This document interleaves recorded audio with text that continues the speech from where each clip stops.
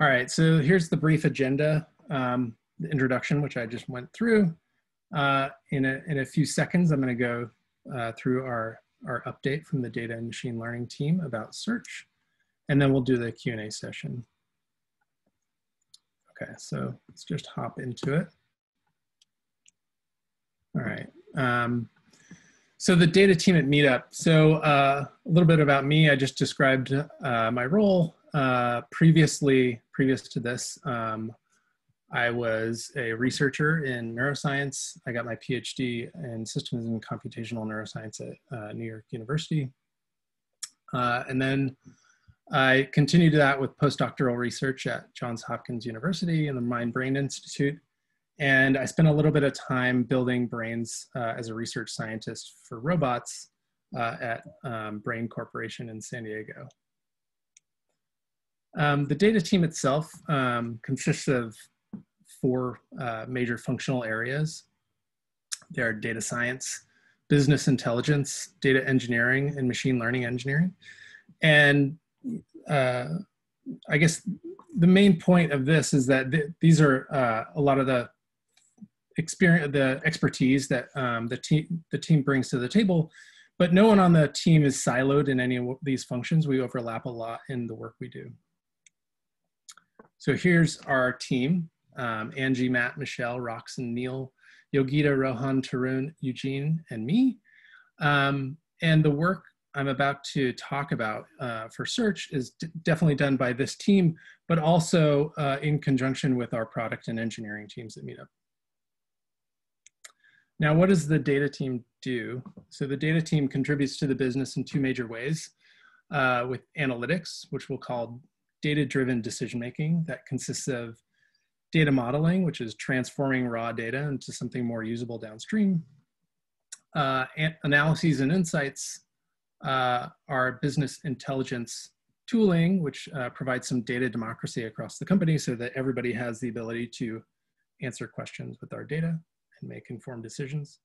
And then experimentation. So the team helps run A/B testing. And then we have operational systems, and you can think of these as data-powered products. And some of these are personalization products. So you can think of those as like event recommendations, search, which I'll talk about in a few minutes, and then our experimentation engine, which helps us run those A/B tests, among other things. Okay, so the evolution of search at Meetup. So I'll get right into it. Here's an overview of how I'm going to approach this discussion. First, why work on search? Then what's wrong with the current search experience that we provide? And then I'll go through a few ways that we've been improving on that search experience. That includes modernizing our search infrastructure, trying to use more information about understanding what the intent is behind a search and use that to provide a better search experience. Some of our work around internationalization, and then so those are the things that we've accomplished, and then some of the upcoming improvements that we're working on today. Okay, so first, why even care about search? So search obviously is a way that we match the customer's interest with the organizer's supply of Meetup events on the platform. And this is really core to matching those two sides. So what are members looking for, and what are our organizers and event hosts providing? And so search is the primary tool for accomplishing this, especially when the user, the member, really knows what they're after, right? And users kind of, people use search all over the place. That we all just expect search to just work. Okay, so what's wrong with search today at Meetup? So the current search experience just doesn't work. About 10% of users use current search. That's not very many. I think you'll find other platforms have a lot more users engaging with the search functionality. Our users kind of learn over time that the search experience doesn't serve a lot of their needs. And so they'll, kick out to using Google or something else that really doesn't match their needs as either. Only about 8% of searchers end up RSVPing to an event from a search. That's not very great.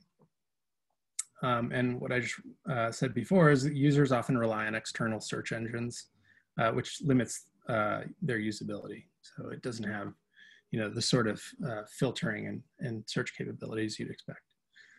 At Meetup, we want to help users find events and groups that are of interest to them as quickly as we can. And in doing so, we want to create that positive impression of Meetup and the quality of the events and groups that are on Meetup, right? And so search is a huge, huge part of this. Okay.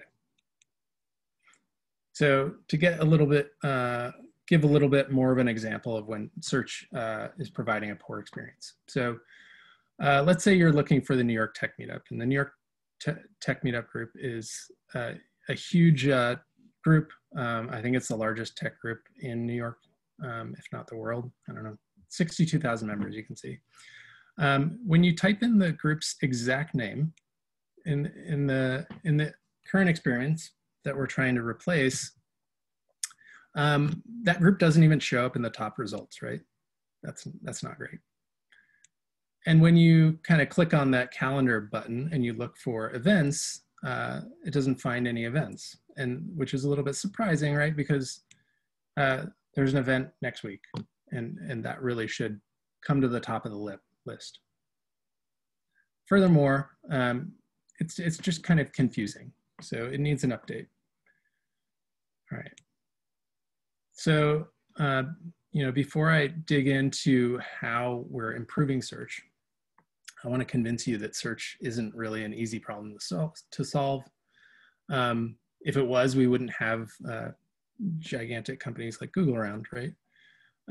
So search is used across the industry for a lot of different use cases, such as finding websites on Google, finding products on Amazon.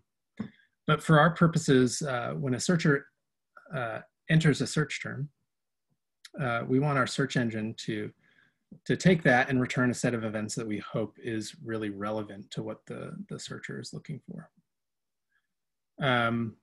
Sounds simple, but it's not really that simple, right?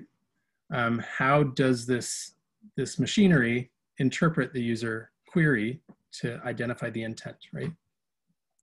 And then how does that match against our event supply? And then how do we rank results according to how relevant we think it is to that search term? And search is also a challenging data problem. We have very little input from users. So in this example on the left, you can see in that search box is the term ball. Now our job is to take that term and return the events that are most relevant, but there's a lot of guesswork involved. Like in this case, does ball mean, sports equipment, baseball, basketball, or does it mean a style of dance? How do we get there? So I'm going to discuss solutions to this particular problem in a little bit, but first I'm going to talk briefly about the search infrastructure. So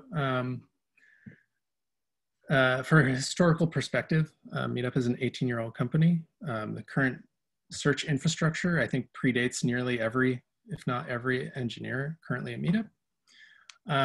Given that dust, we've completely rebuilt the search infrastructure using modern solutions. In this case, we're using Elasticsearch, which is a very well-known search database. And already this relatively bare-bones stack and algorithm has led to some really big usability wins, increasing in some A/B testing that we've run, RCPs from searches by over 10%, which is really a big win given that this was just the very first step. So now I'm going to talk about some other recent improvements. So the first is using this new search to improve the search experience for non-English languages. So the initial improvements were really geared toward English-speaking users, and we know that about 20% of search queries come from non-English locales and languages. So we decided to test the ability of this new search mechanism and infrastructure to serve those non-English languages and locales. And the results we saw were extremely promising. So for the top most used languages, we saw a significant lift in engagement. So you can see these lift numbers are pretty astounding. And we saw improvements, so these were significant improvements. We saw for some of the languages where we have less users, we also saw improvements. We just couldn't call them significant just due to the low amount of users utilizing that search. Okay. So next, understanding query intent. So going back to the example I gave before, the term ball, what does somebody want when they put in that search term? Here I'm going to use a slightly different example. So imagine somebody puts in the term food lovers. So they probably don't want things just generally about food or mentioning food, like we're going to bring pizza to the event. They probably don't want things just about lovers. That probably doesn't apply. They really are interested in foodies and people and experiences that are really about enjoying food, right? And so on the right here, you'll see an example: live foods, virtual game night for music lovers, virtual game night for movie lovers, etc. This probably isn't serving the need of that search term. Okay. Now here's what we think the person is really after on the right: something that really has content that's about enjoying food. So words work together to express the idea, but the idea can be expressed through various different combinations of words. So how do we take this and map these search terms to the right content and the right intent? Okay. So what we can do is use information from from users' searches. So when somebody searches for cycling in this example, we can map that search term to the category of the event that they eventually click on in the search results. So in this case, there's a list of events shown. They end up clicking this one, Urban Cycling 101 Webinar Watch Party. And we already know that this event maps to the category Outdoors and Adventure in our backend, right? So what we ended up doing is mapping the top 10,000 most frequent search terms to the most often related categories. And in this way, we improved the search algorithm by utilizing this information and then kind of generating this in an ongoing automated way. So this mapping really improves the relevance of search results.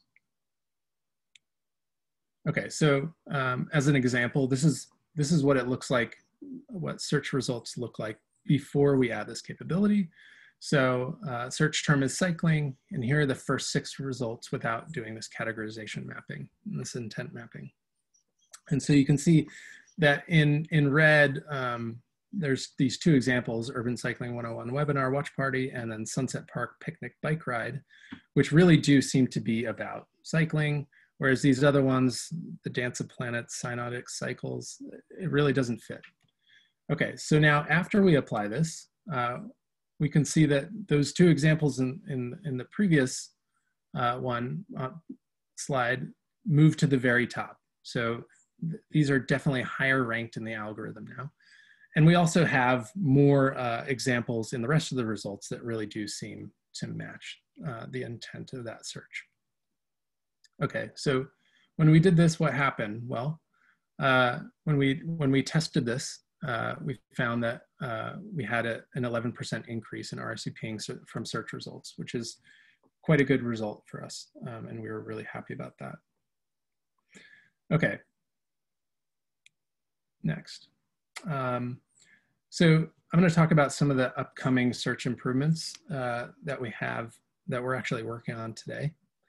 The first is group search. So I just talked about event search, but we're also completely redoing our group search functionality and using what we've learned from our recent tests for event search to improve the search relevance for group search as well. We're also working on a lot of user interface improvements, and specifically, we're adding a lot better filtering. And so this is better filtering by search radius and location, by time and date. And now that we have a lot of online events in the pandemic era, we're also allowing search filtering by online versus in real life events. I can't see all those chats. Okay. Okay, so all this good stuff I just described with our new search, but when can you expect to actually see this new improved search experience? So we've been testing this throughout the year in various user segments. So we currently have partial rollouts as we're iterating and further refining these experiences. Currently, this experience is available in our new logged out homepage, which is currently only rolled out to the English-speaking users. And we've also rolled it out to some of our newly registered members using our new logged in homepage experience. And then the plan is, as we're adding these improvements, we'll be rolling this out to all users by Q1 of next year. Right. And I want to leave it with this. We're hiring at Meetup. Our team is growing, and we're looking for some amazing people. We're looking for a data and personalization product manager and a senior machine learning engineer. So please reach out to either recruiting@meetup.com or find me on LinkedIn. I think the link is on the event page or somewhere. And let us know if you have referrals or anything like that. Okay. So now we're going to jump into our Q&A session. Let's see.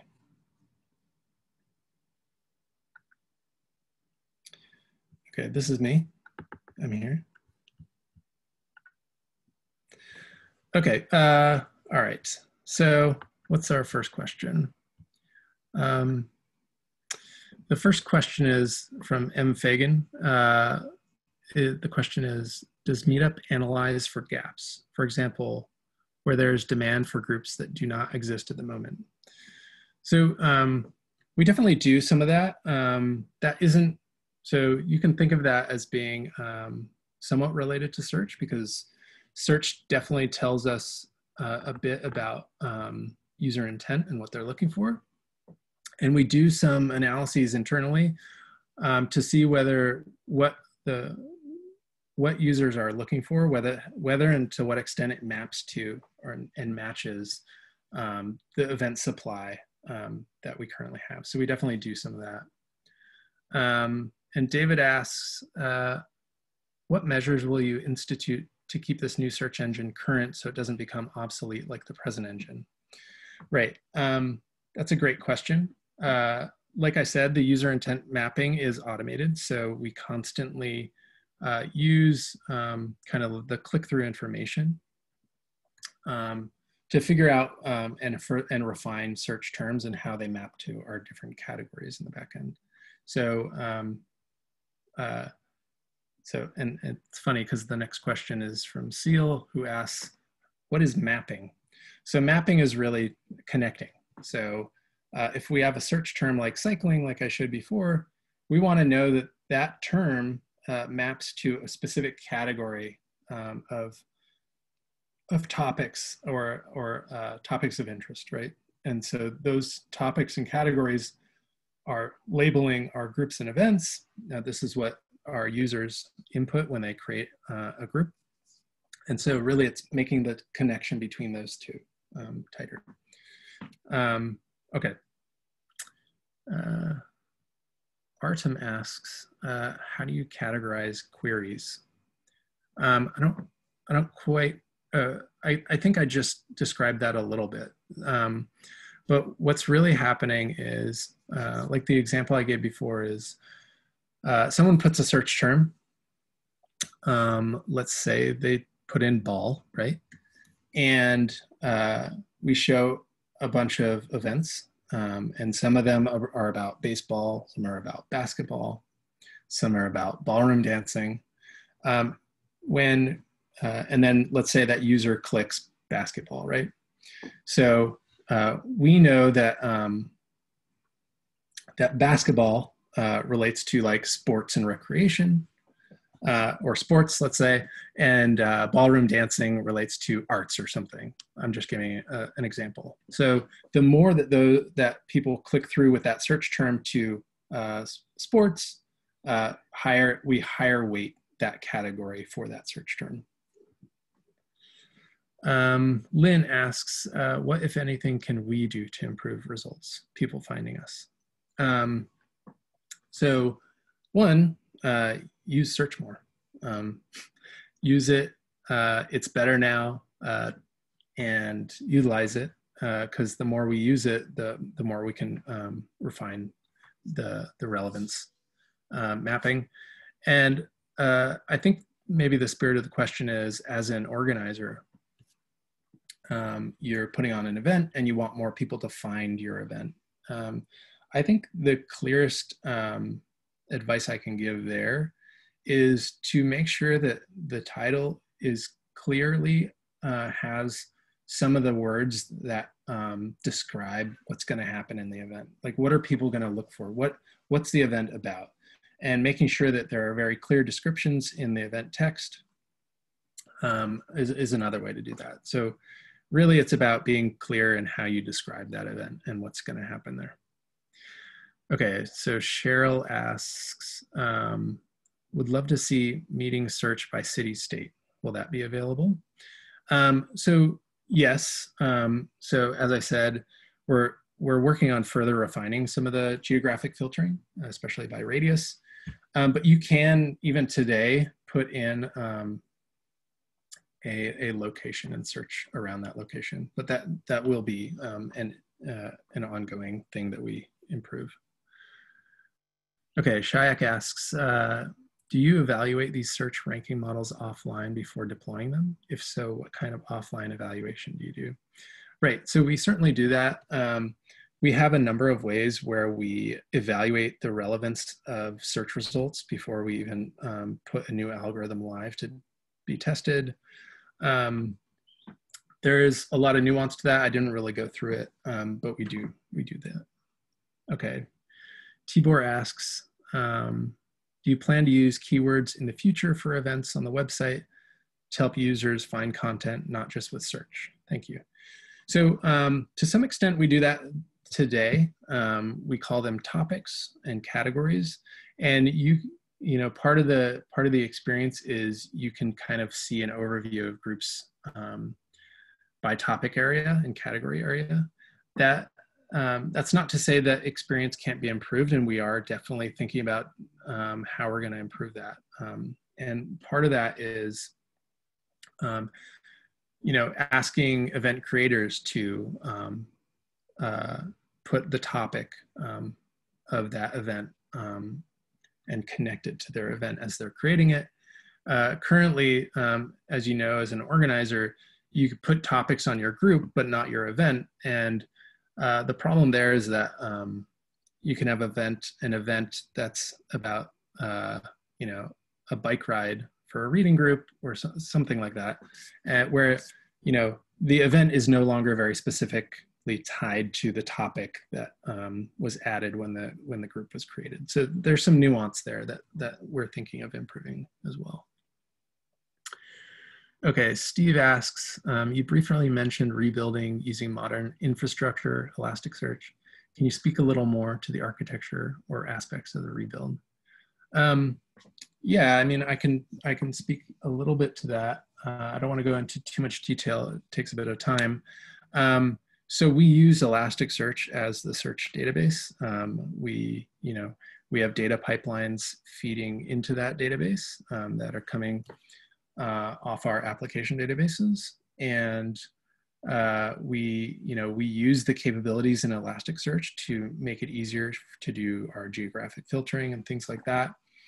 And we utilize a lot of the abilities to, take a search term, convert it into a base term. So like taking off gerunds and things like that. So you can imagine somebody looks for ball or balls. It should really, you take off the S and you process it.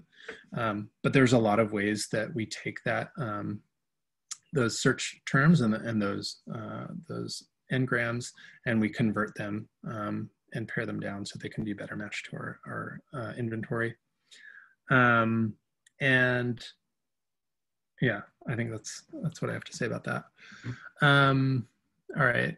Ash asks, what type of technologies do you use to power your new search infrastructure? So we use AWS's hosted Elasticsearch, as I said. And for the most part, that's like the main piece. We definitely use the data pipelines, and we use that cloud, and we transfer our data from our application that's sitting in the cloud to our data lake. We do transformations. I don't know. That's what I have to say about it. Henry asks, there are two types of search challenges, generic and those specific to Meetup data and context. Presumably generic challenges are common across all contexts and will have common solutions. How much of your work is geared toward common search challenges and those that are specific to Meetup's data structure and context? That's a great question.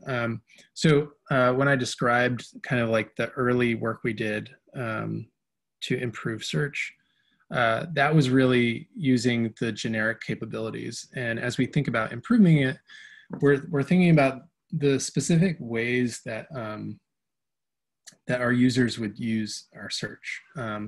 And it's not quite the same as doing a Google search, right? You're not searching all content.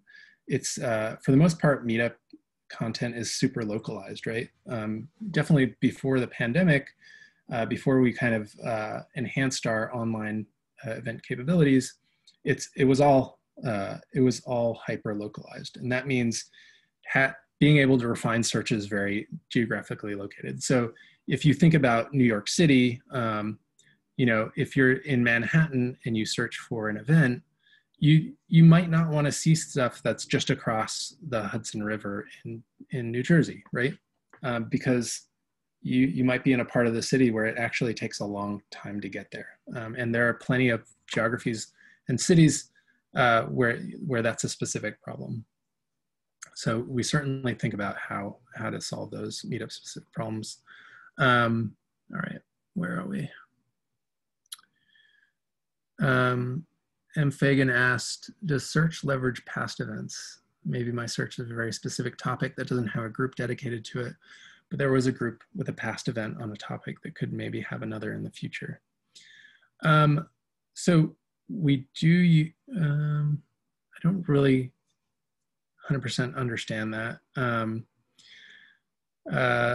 So you're searching for something and there are no specific events today that will be surfaced, but there was be a past event. So I think in that example, you might see the group that put on the event, that past event, and not any upcoming events, right? Because just like Meetup events are, very localized in space, they're also localized in time. And when people search for an event, they usually want an event that day or within that week or something. So that's another piece of that. Let's see. Michael Yablowski wrote, are you going to add more filters to search? Think Yelp, other group types, online events. Yeah, so I mentioned that. We're working on that today. So in some ways, this does exist in the old experience, but I guess not as cohesively as we would have liked. So we're working on that today. And as I mentioned, these are filters like being better able to refine the radius, the the geographic extent over which you want to search, being able to refine when you want to surface events. So if you're only looking for this evening, you should be able to specify that and only get events that are this evening or next weekend or things like that. Or, you know, I only want events over the next week that are in the evening, things like that. And then specifically online events. So not everybody is looking for an online event. Some people are specifically looking for in real life or in-person events, or vice versa. It's going to depend on where you are and how the pandemic is going in that area. But also even post-pandemic, you know, people will have an opinion on whether they have the time to kind of travel to an event, or they'd rather see it online like this one. Okay, let's see. Do you include time zone in online search? Yeah, so that's a tricky problem, right? An online event happens at a specific time in a specific place that is dictated by a time zone. So let's say it's at 8 a.m. in New Zealand. You definitely don't want to hop on that event at 8 a.m. in New York because you won't see it. So yes, we do use time zone in online search. Let's see, LQBAL asks, are you using a time frame to connect RSVPs with search results? For example, if a search displayed 10 results, user did not RSVP in that moment, but came back a day later and then RSVP'd, is that counted? What sort of embedding? And then I think there's another question. So specifically, for the query intent mapping that I described, these are RSVPs that occur to events directly through the search results. So we're not waiting for a day or anything like that, although that's certainly part of the way we analyze some of this stuff. But in that example, it is directly attributed to that search. And then what sort of embedding in the events allows you to count such bookings? I don't quite understand that, but I think it is understanding that user flow. So somebody puts in a search term, they get search results, and they click on that search result. We have great tracking data that helps us understand that whole flow and then connect the dots. So we know that RSVP came from that search result. Okay. All right. Another user wrote, how have you adapted search results for COVID times since going to events is not constrained by local geography? Thanks. Right. So again, this is, you know, Meetup has done a lot to enhance our online event capabilities. This is something that our users have found extremely useful. We see that because they talk about it. We all talk about it. And we see a lot of usage of them. People RSVP to these a lot. Basically in the search results today, we don't discriminate between online and in real life events. We treat them the same. Now we are adding the filter so that you can discriminate as a user between them. But that's what I have to say there. The other thing is you will notice that you will see online events that happen slightly outside your geography, and that's on purpose because online events aren't as tied to a specific location that you have to travel to as an in-person event. We can, you know, a user in a small town that's, you know, 100 miles outside of New York City, and they might not travel to New York City to go to an event. They will see online events that are hosted by groups in New York City.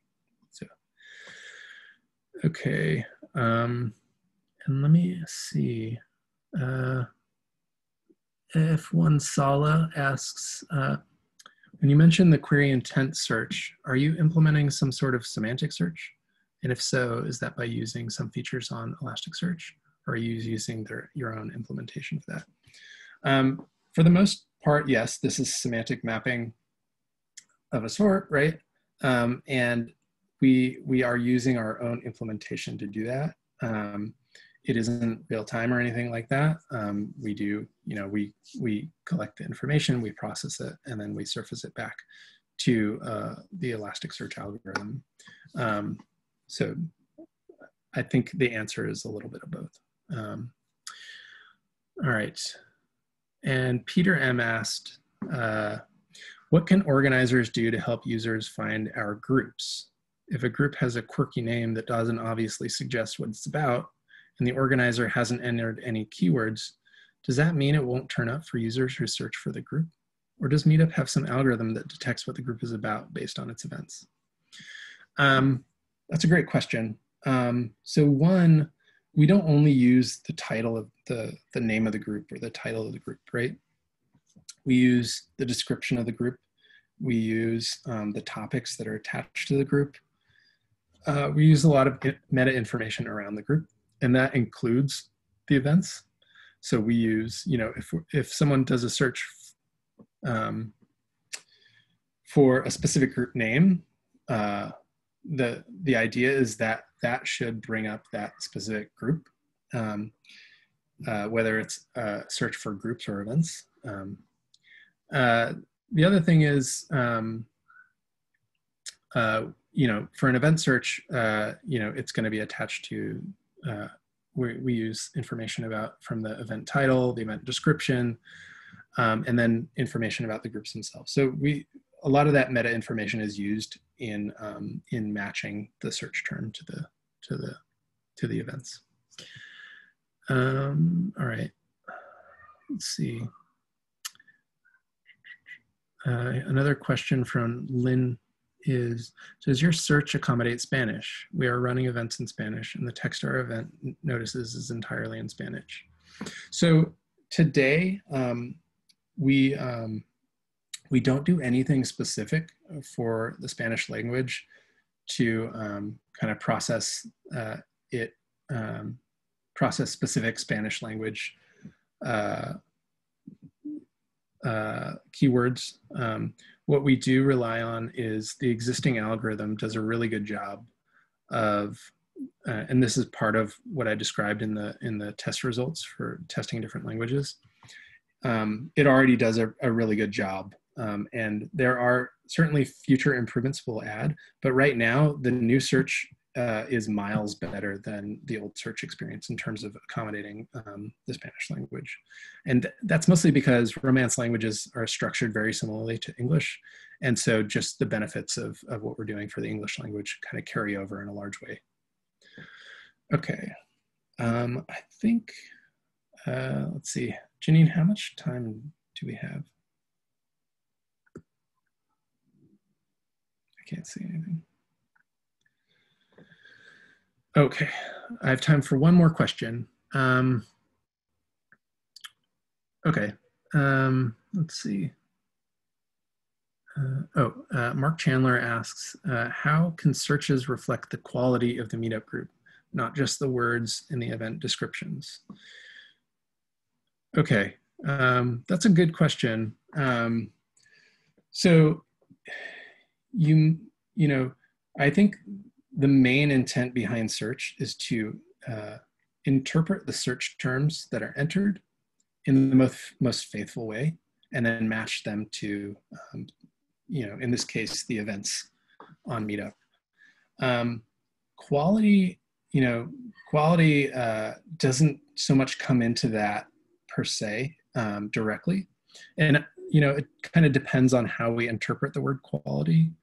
If we're thinking about like, how it gets a lot of really good reviews, that's certainly something that'll help it rank higher in some of our recommendations and things like that. But I think search being a very, very intentional thing, it's not considered per se today in those algorithms. Okay. All right. So hopefully I answered everyone's questions.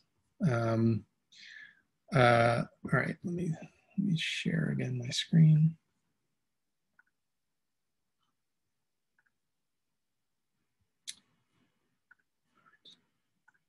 Hopefully you can see this. Okay, so time is up, and before you go, if you are interested in becoming a Meetup organizer, you can use this link here to get 50% off your first subscription. So certainly if you have something you want to try out, and become an organizer, you should do that. I really thank everybody for sitting in on this and listening. And thank you so much. You'll be able to see a recording of this on the blog again at meetup.com/blog. So thank you.